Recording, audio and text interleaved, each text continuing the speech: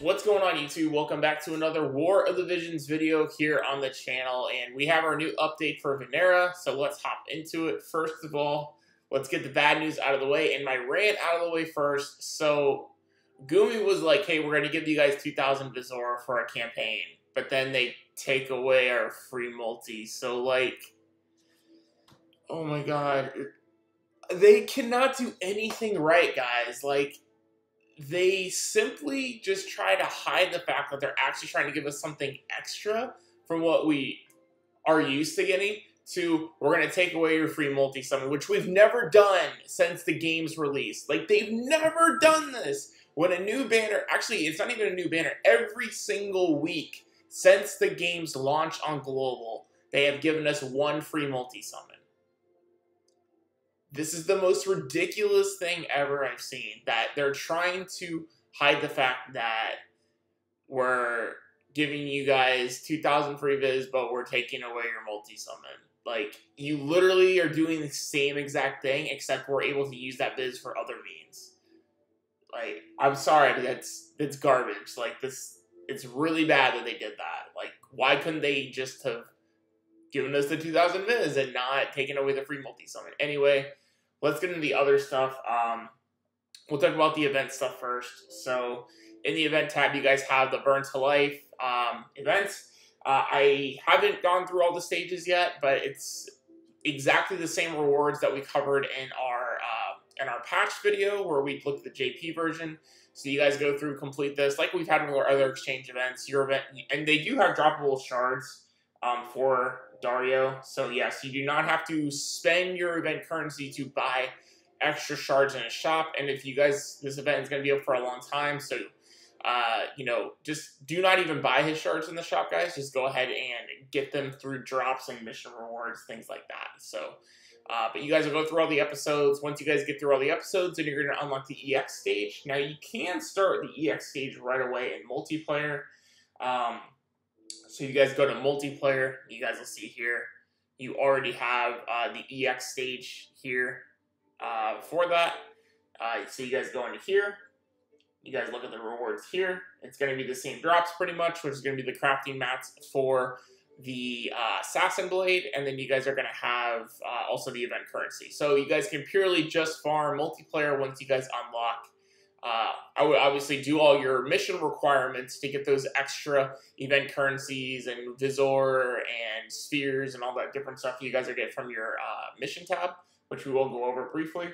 So yeah, go ahead, and then after that I would do multiplayer, because generally they have better drops, and I'm pretty sure they haven't changed that in this event, that they're probably going to have double drops in multiplayer compared to regular. Unless you guys need AP, and you guys can't really be by it, or if you're not doing your macro setup, then you guys may have to auto battle. But if you guys want to get the biggest bang for your buck on stamina, stick to multiplayer. But that's what they have for those. If you guys are going to be playing on Vinera this week, you guys have your earn up to 50 shards overall, but you do have to pull her on day one if you guys want to get all 50 shards. So, because you can only do this once a day, so ends in 6 days. So make sure you guys do that. You guys have your mock battle. You guys want to test out the new guild battle. There's no stamina.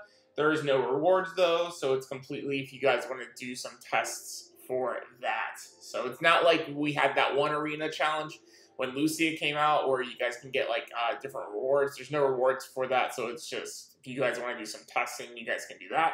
And then we have our JP reward quest. So that's it for the events, for new contents for that. So let's go and go into our mission tabs real fast, so we can go over all the different missions. They did add, you guys can get extra 50 guild coins a day and an extra meat thing for your like the beef jerky. What is it called? The jerky.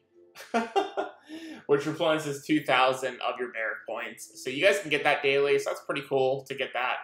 I like getting some of the lower grade things for like the missions, so like I can use like my 5,000 that I normally buy if I'm not getting them for free. because that gives extra JP, and then you can use like the 2,000 or 3,000 to fill you all the way. I personally have an 8,000 cap. I haven't really spent a lot of gems into increasing that cap, so that's where my cap is for barracks personally. Then we go into our event tab. This is all the events you guys have. So there we go. I can go ahead and I'm going to claim him now so I can throw him in my farm. So there you guys go. Get your free Tyrell, just clearing the first stage one time, which I've done. And then you guys will get other rewards, obviously, as you complete them. And you'll have a certain amount of times you have to complete them in order to get all the rewards. But definitely do all these. There's Fragment of Thoughts. There's Job Materials. There's Prisms. There is shards for Tyrell. Why did I say Dario? Tyrell. And at the end, you guys will get a Rainbow Vision Sphere when you complete the last stage, episode 10, 10 times, along with 2,000 of event currency and more prisms and all that good stuff. Then the regular EX quest, you're going to want to complete this as well 10 times. You guys would do all that stuff. You get a total of 200 viz, a bunch of crafting mats, and what is that, 3,500 event currency. So pretty good stuff there. And then here, complete EX 5 times only, and you'll get 200 viz, 3,500 event currency, and then the crafting mats. So that is all that stuff. So that's pretty much that. And then we do have, which we already talked about, this was already in the patch, but yeah, the limited viz consume thing you have going on for 2 weeks, so you guys will be able to get some extra shards and stuff like that. You guys should definitely at least get the 500 viz, at least spend 500 viz, and you guys will at least get be able to get your login bonus, or not your login bonus, but your 10 pots of each. So that is that. So just to wrap up, we're just going to go into the shop. So we go into the shop here, and you guys will see here we have your campaign shop and your new unit feature shop. So new unit feature shop is pretty standard. You guys pretty much the same stuff. You guys have the job mats. You guys have the awakening packs for some gil if you guys want to spend those to save you some time on farming. If you guys need the 2 to 4 star awakening materials for either of the characters, for Dario or Vinera. And then you can buy 3 packages of their 20 lot shards for Dario and then 40 lot shards for Vinera. If you guys did end up pulling her, I do recommend you guys get those so you can try to get her built up as much as you can. Then we have the guild support shop, which is just kind of a garbage shop this week in my opinion. 1,000 viz for 20 pots seems terrible. Yeah, I don't. You get a daily zooing, I guess that's fine. Outside of that, all these are pretty bad. Besides getting like the growth eggs for Gil, I recommend skipping everything, guys, to be honest. Like, Faint Memory Daily Pack, garbage. EXP Daily Pack, garbage. Guild Statue Training Pack, don't buy this. Just use your guild points if you need statues.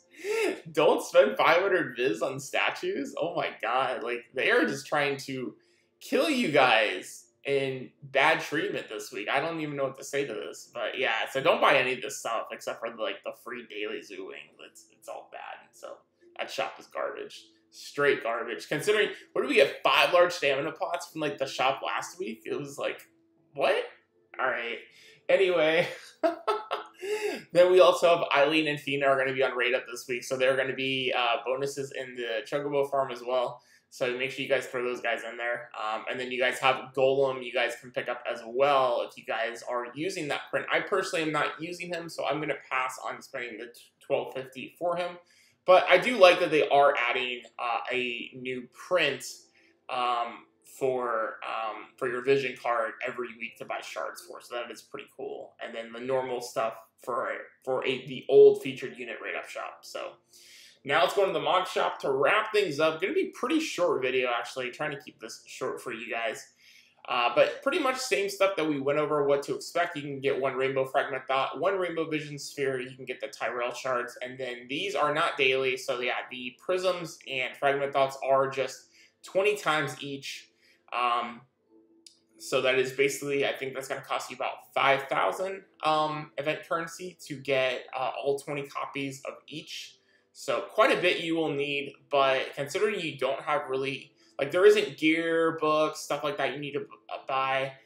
You definitely want to be buying these burst pots and the armor pots every single day. You want to commit your 1,000 for each. Absolutely want to get that. I say those. The rainbow mats are, you must get those guaranteed. And then you guys, I would pick up the 3 resmithing hammers for 1,500. Outside of that, there isn't really like a necessity to buy anything else. Like, you could buy your gill snappers every day. That gives you some extra gill there. That's not a bad thing to get. And then if you guys really need more crafting mats, you guys can get those. But keep in mind, while you guys are farming this event for the next 2 weeks, more than likely, unless there's a big event that drops next week, you guys are probably going to get tons of these crafting mats from drops. So just keep that in mind. But maybe get the Zubeak. There's only 40 of them. Those are the harder to get materials. But like the Blissful Hearts and the Void Christ, you guys can get those like from lots of different things all the time.